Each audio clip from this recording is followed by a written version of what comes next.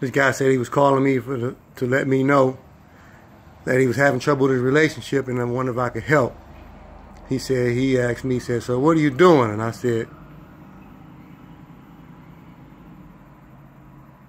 and he told me, he said, man, I helped this lady out with a situation that I was in a relationship with. Helped her take care of her kids and everything, and when she got back on her feet, she decided to leave me alone. And you know, I normally feel bad for a man, and this time was no different. Just realized this is a guy stuck in a situation. So first thing I told him to do was, and he was a little bit hyper and a little bit upset, I tried to get him to, but it was a little bit harder than I thought. I thought it'd be easy if I just said that he would just immediately calm down, and but because he couldn't, we had a problem. So I said, man, listen,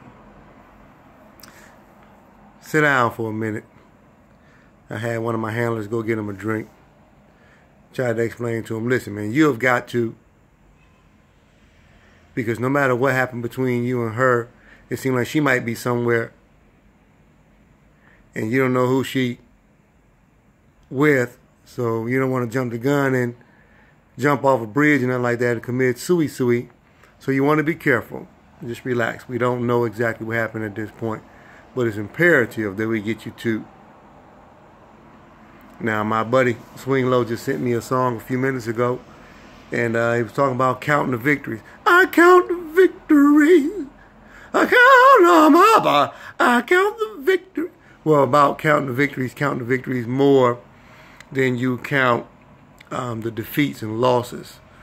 I had never heard that song before, so that song made me, and so I was excited about the fact that I could, and I wanted to try to get the guy in the same area code to see if he could, but he was struggling with this concept. So I told him, listen, try to think about God and try to focus on the Spirit and look at things as a blessing more so for you. And I told him about what I'm doing, you know, just out enjoying the weather. And I was sitting out by the ocean and stuff like that. And I'll give you guys a chance to look and see. But it was really cool. And this is just a little bit of the view, like shot behind me. Over there, the nice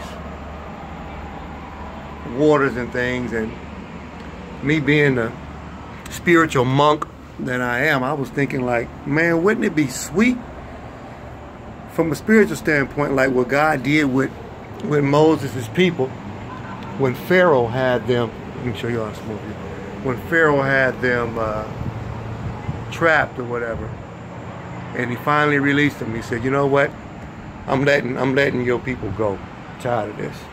I no longer want to be in this situation with you and your people no more. So they went to Canaan. And that's what God had promised, that he would give all of them a sense of happiness based off of his contribution and his contribution only. So Canaan was an empty island, and that's where I'm headed.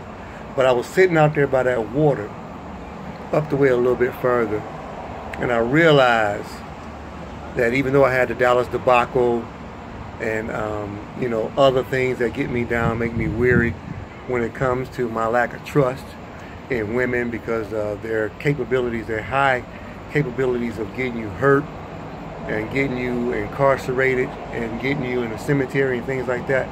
You got to be careful when you're dealing with women. So I shared that with him. Total relationships don't work.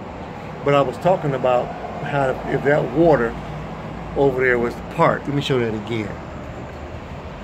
I don't know if you can just see it from a distance. That blue right there, I don't know why I point to it. That darkest blue part is the water. And just imagine that parting like the Red Sea and opening up.